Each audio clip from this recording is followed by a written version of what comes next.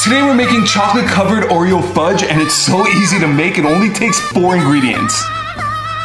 That is out of this world amazing. First, we're gonna mix together 1 whole can of condensed milk and about 1 cup of white chocolate. On medium-low heat, keep stirring until the chocolate melts. Then we're gonna add in some crushed up Oreos.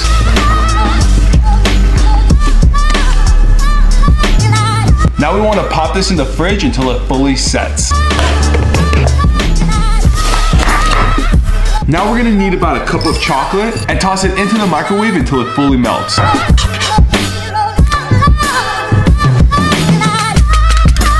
And there you have it, chocolate covered Oreo fudge.